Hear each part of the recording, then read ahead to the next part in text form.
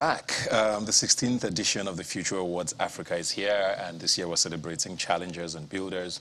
We have two guests here who are nominees this year, I believe. Tunde Onakoya, who's the convener, Chess and Slums, and of course Dada Temitope, who are the best, who's a director and a filmmaker, I believe. Thanks for being here today. How are you guys doing? Congratulations. Oh, well, thank you. Where were you when you heard you were nominated? And in what category? I think I got an email from them for community action. So I was excited because, I mean, last year I saw it, and I mean, it's a very popular award, and I just thought someday. So that someday is now. Yeah. Were you surprised at this? I mean, you are doing great things. For those who don't know, you, I think the name speaks for itself, Chess and Slums. Yeah. Why did you start off with that, and how long have you done this for? Yeah, so there's a backstory, and it kind of tells my own personal story, right? And thank you for not calling it Chess in Slums, because I've heard so many different iterations of it. You see, Chess is Slums, but it's Chess in Slums Africa, right? So I started about like 4 years ago, in 2018, and like I said, it tells my personal story. I grew up in a slum community in Ikorodu called Isalodo, and chess changed my life, right? Literally, and I mean, 4 years ago, I made the same decision to give other children like me the same opportunities I got through chess, and that was how it all started. And it has evolved into, you know, this revolutionary project that is now changing lives, you know. So. Yeah. So, I mean, we've seen a lot of your work online, and, you know, a lot of the things you do with. At what point do you think things went sort of? I don't want to use the word blow like we always do in Nigeria, but when did you realize this thing had become a lot bigger than you were working on? Okay, so it's a series of events, right? But very recently, the last project we did, but then a lot of things happened over time, right? And I mean, that's why it's important to always stay consistent, right, with whatever you're doing, because you just never know, right? I think the first time was when sometime last year around May that we did a project in Makoko, right? So we had this tournament where a 10-year-old boy with cerebral palsy won, and it went super viral. Like, I was getting emails from people in other countries who were like really inspired by this boy's story. And we had journalists travel all the way down from their countries, from CNN, BBC. We had journalists from Portugal, from Germany, come to Nigeria to come and cover our story. So that was when it really dawned on me that we were doing something truly phenomenal, yeah. And I quit my job then. It gave me the confidence to do that and say, okay, let me just focus on this. I was a professional tutor, right? Okay. So I teach chess professionally, okay, right? So I used to do that. So it used to take up all my time because I had students in other countries, but I just knew that I had to do this. Like, this is purpose. This was purpose for me, right? I'd known all along, but then it became clear that if this project could become successful, it could mean that thousands of children, their stories would get rewritten. So. Nice. And let me come to you, Dada. First of all, congratulations. Did you get an email as well, or did you get a phone call? Yeah, so I was driving to a shoot, and I think I was on Third Milan Bridge when I got the email, and I think I was playing a particular song that was in line with what was happening. So the joy was, like, I didn't imagine it. Not this year, at least. I didn't imagine it to come this year. Yeah, because, why not? I mean, I just started directing, like, in the real sense of directing. Yeah. Well, you had kind of been in the industry. I've been in the industry for a long time. I've been a creative for a long time. But, like, I just started focusing on directing, like, in this. I think COVID actually was when I started focusing on directing. And in just this short while, I got a mail for an award I was never expecting in the first place. Yeah, awesome stuff. Now, I think your bio says something about you having an unhealthy addiction to exploring new stories and interesting things. So what sort of stories excite you? Because, I mean, Nollywood is on a path now that's very exciting for a lot of people. Yeah, it is. A lot of the streaming platforms are running in here. You know, we're seeing stories being told in a different way. Yeah. On the flip side, we also had the National Assembly talk about, you know, in the last week, how Nollywood has influenced the youth in a very bad way, which is why ritual killings and things like that are suddenly exploding, you know. So how important are those stories to you? What kinds of stories, you know, excite you? Okay, so I'm a weird kind of director. A lot of directors enter industry maybe through a short film or through music videos. I don't do any of both. I just basically just focus on commercial for now. So, I mean, short stories are what I'm interested in, really short story and straight to the point. But I draw inspiration from a lot of things, and I want music videos and movies are like one of the major source of my inspiration. Yeah. But I'm more interested in telling short stories, quick, straight to the point story. But I'm not also interested in selling products to your face. So if you check my works, most of them are like story based. They're not just this products come and buy. No, it's how this project has transformed maybe the life or the movement. So those are like where I draw inspiration from, and that's like what I'm interested in telling right now. Like I said earlier, I'm a creative. I've evolved over the years from graphic design to photography to filming events to now directing. Yeah. And I believe that this is like still the early stage of my career. I still have like a long run to go. I've had few people send me scripts, short scripts, like come and try this out, but I think I know where I am, and I know where I want to go. So I'm taking my time to master. I don't just want to jump into things I will just do for doing it. I want to do it because I know I'm ready to do it. So, I mean, big ups to Nollywood.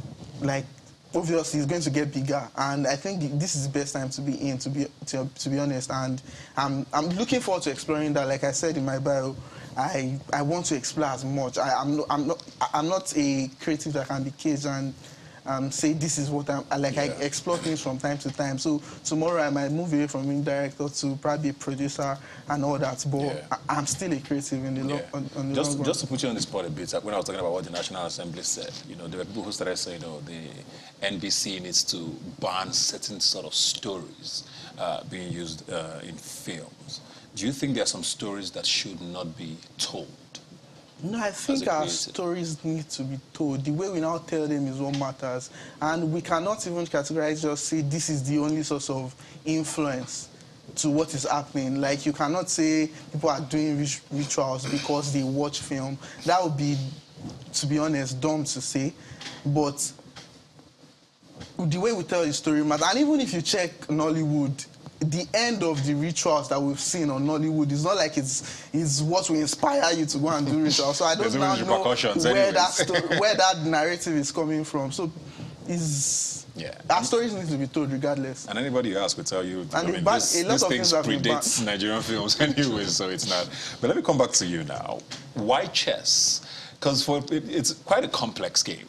Board game, maybe not for you, but for a lot of people to understand. Because why not Ludo or what, or draft, or checkers, which other people call it?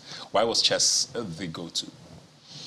Yeah, and so there are two ways to explain this. I mean, there's a part where, you know, chess is a global touchstone of intellect. You know, empirical research has proven that it aids cognition in so many ways. So for a child, it is an important educational resource to teach them not what to think, but how to think for themselves, right? So there's that, the mental benefits that it has, right? But then why chess in the context of this story, right?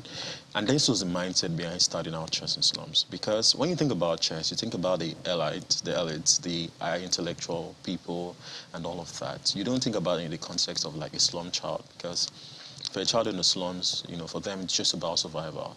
So the mindset was, teach them chess, let them gain mastery of it, right? And, you know, it would seem unreal when you say a child from the slums of Achigula is a chess master. You have to respect that child. You will look at that child differently, and that is a new identity. So that was it, wanting to give them a new identity through chess, to show that beyond the background, beyond what they look like, they have high intellectual capacity. You know, they have the capacity to do this that even some of the most intelligent people find difficult to learn. And this is just, you know, the story of every child, right? These children that we neglect in these vulnerable communities, they have incredible potential. Chess is just one way to highlight it. Now imagine if you give them education, imagine if you give them coding, imagine if you give them anything else. They will thrive, right? So chess is just, it's not the end in itself. It's a means to several ends. Through chess, some of the children we've trained have gotten scholarships to go abroad. They've gotten so many amazing, incredible opportunities, right? So chess is the driver, right? And chess saved my life, so it was the only thing I knew how to do. How many children have you had go through this program now, do you know? About 500 in Ikorodu. Started out in Ikorodu, then to Makoko, then to Burkina Faso, Kaya, then now Oshodi on the Bridge. Oh, nice. Yeah. And how many do you have currently? Or do they, is there a stream, like you say, if some have gone on to do have scholarships and all of that? Like, so the way it runs is we have academies in this location. So we have a chess academy in Ikorodu, we have one in Makoko, we have one currently in Oshodi, then we have one in Burkina Faso. So we create a database for all the children. So our program runs for like a year. So from very beginner level to master level, right? So they go through that program. Then we leverage partnerships for other things, for healthcare, and because of the demographic of children we work with, you know, it's easy to empower an adult and just walk away, but you can't just empower children in slum communities. Maybe just give them food for a day and take pictures of impact. You can't walk away, so there has to be a sustainability plan. So our sustainability plan for them is to give them an education. For the ones that probably cannot get an education, also give them other opportunities, right? That would be useful to them. Yeah. Right. So that's how it works. Then we have tournaments for them, we give them exposure, events, and all of that. Nice. With you now, I mean, film is, like I said, it's changing. You know, streaming platforms are here. We're having all of this. People wake up and put things online, just if it's on YouTube or whatever. So it's a very different industry from when it started. Do you find, so I guess my question is, would you call yourself a Nollywood director or a creative director? And why, whichever one you call yourself, why is that important, if you know what I mean? So I think I'll call myself more of a creative director. Because I'm exploring stories, I'm exploring opportunities. I want to tell the Nigerian story, I want to tell the African story, but I can't tell a story I don't know. So at this stage of my career, I'm learning a lot, even as much as I'm putting out stuff. Most of the works I've done, there are stories I can relate to, there are stories I can tell from my perspective. Hence why I'm very careful with the works I do. Like, I get a lot of inquiries, well, maybe not a lot, but I get a number of inquiries, and I'm selective of which project I'm on because I don't want to tell your story and tell it the way it is not supposed to be told. So I'll consider myself a creative director, but I want to tell stories from my own understanding. Yes, I'm looking, so which is one of the things I want to explore more is partnership. So if there's a story I don't fully grasp, I'm looking forward to like collaborating with other directors and say, okay, you understand this story more, but there's a twist I can bring to it. I probably can bring the creative aspects, the cinematography aspects to make it a bit more acceptable, because I think we've always had stories in Nollywood, in Nigeria. There's 1,001 stories to be told. But the way you tell it is what makes it maybe interesting to watch or even interesting to receive. Yeah. So the short answer is I'm a creative director, and I'm looking forward to telling stories. Do you think the way the world is going, the movie industry as it's built is, I don't want to use the word under threat, but I mean, we've heard stories about how do I put it, television is killing film now. Streaming is killing cinemas because people want to sit at their home and watch a series as against going to see one blockbuster movie. So a lot of things are changing. There's also, you know, the talk about, you know, with the way the TikToks and the Reels are going, it looks like attention spans are getting smaller and all of these big budgets might not necessarily be that important anymore. Do you think that's going to happen? No, I don't think that's going to happen yet. It might eventually happen, but I don't think it's what will happen like in the next few years. There's still, even though the attention span is smaller, people still appreciate good stories. We still have films that are going to the cinema and everybody's talking about it. Even though King of Boys, for example, is how many hours long, but people still talk about it. It's not your regular film that is short. So we still have those films, even though we want to watch the quick 15 seconds content. There's still a longing for those long-form content, and we cannot take that away from the table. Yeah. So the world is evolving, and so is film. I mean, before now, we shot films on, like, film. But now, with your memory card, you can shoot what you can't shoot on film. You can shoot 8K and the likes. So they are like, the world is evolving, and film is also evolving. And I think Nigeria, the space generally, is also evolving alongside. So there's still going to be that longing for those contents. Great stuff. Today, I mean, we see what you do, and for a lot of us, it's clear that it's not very easy. But you also kind of make it look easy because you put up all these glossy pictures of just kids around the table, you know, and they're playing chess, and it's like, oh wow, he's doing something great. How hard is this, or how hard has it been, you know, all these years? First of all, it's not easy. Maybe it looks easy now because, you know, when you've been doing something for 4 years, and someone, I mean, I get a lot of messages. For context, I gained like almost 80,000 followers in just a couple of days, right? So a lot of people followed, a lot of people discovered this for the first time. But like I said, we've been doing it for 4 years. So they don't see the fights. Yes. So think of it this way. For the past 4 years of my life, every waking day is me thinking about how I could be a better human, how I could be kinder, how I could do things differently to serve humanity. Just like the way you think about your craft, what you do, and how you can get better at it, is also the way I think about humanity, about understanding people, understanding their intimate struggles in a way that I could relate and be able to help. So with time, it has made me who I am. So that's why it seems easy to be able to do these things. Imagine one of the most dangerous ghettos in the world, in Lagos, Nigeria, being a classroom to teach chess. It doesn't make any sense, right? You know, not a lot of people will be brave enough to want to do things like that. But then, before that, I've gone to Makoko and slept there for 3 days just because, and if you see Makoko, the largest floating slum in the world, it's not easy to even stay there. How much will live there? So I've done things like this over time. Have helped me build confident expectations, right? It's hard to be able to engage, right? But then, someone has to be brave enough to tell the stories, to make it easy for other people. We have something coming up now on the 26th. The Canadian High Commission, they are coming to Oshodi on that bridge to play chess. Some of the sailors from, you know, Canada, the captain, they're coming down to Oshodi on that bridge to sit down with children on the street to play chess, right? That is phenomenal, right? Yeah. But it didn't just start now. There's been, you know, times when it was extremely difficult, but now we're getting a lot of support now. It does seem easy now because people are starting to believe that it is truly possible to do great things from a small place. The non-profit world, for a lot of people, they say it's a landmine, you know, because you are doing great work.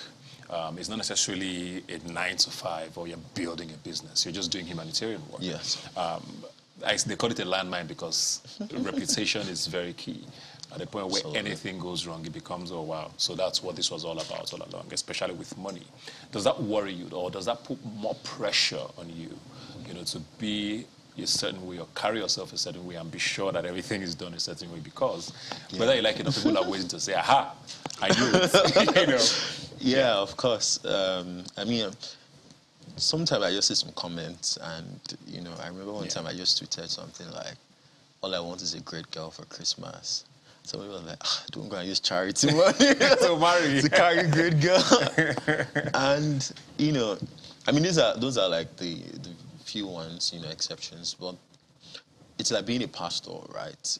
Imagine you are collecting all that money and this, and you're living extravagant life. And, you know, people will start thinking it's just regular human behavior, right? So I try not to worry so much about those things because I think when you decide to do work like this, then you've chosen to be vulnerable. You've chosen to put yourself out there. Look at Bill Gates. After everything that this guy has done to eradicate polio in Africa, he still gets a lot of hate, conspiracy theory. So I've come to terms with it that there would always be that criticism at some point. Maybe not now, right? Everyone is still like, but then I'm very prepared for when that happens. The most important thing is to stay true to myself, stay true to the cause, you know, and make sure that, you know, we can create the success story for so many children. That would always be priority. And even if it comes with some negativity and criticism sometimes, I know myself, and integrity, you know, is key. It's something when I had nothing, and now that it does seem like I have something, which is not my money, right? But then there would always be accountability to the people who give to this, and ultimately we make it count in the lives of the children that we're advocating for. I mean, you have Paris Hilton in your corner, so. Yeah. Would you want best friend? Well, we started a conversation. I've been toasting you. So what started here? what kind of conversation? You're trying to, I don't know, maybe I shouldn't reveal too much, but, you know, it's something you would definitely, these kind of stories you're talking about. Yeah, true. Yeah. And I love what you said about stories, because stories are important. Like, a lot of people do great work like this, but they never get this kind of visibility because they don't know how to articulate their stories properly.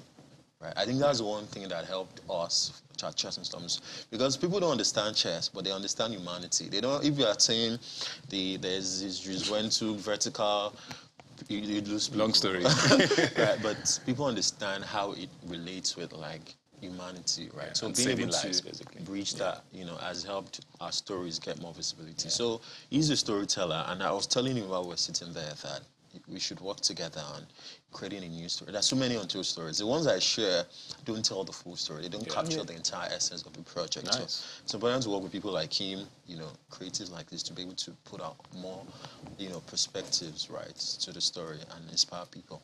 You started here? Yeah. That's all I'm saying. Do you think you're going to win the Future Award? Do I think? To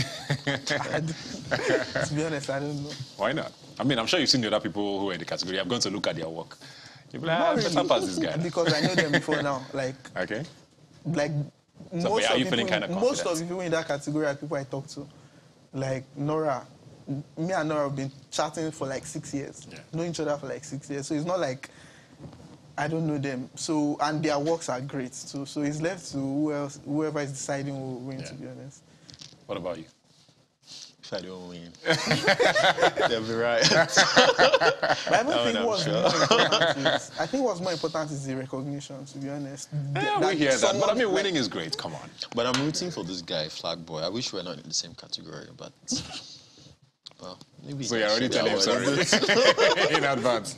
Well, good luck to both of you. The Future Awards, I think, is coming up in, about a week from now, next Sunday. So all the best, and all the best to all the nominees of the Future Awards 2022. We're going to take a break now and be right back. Please stay with us.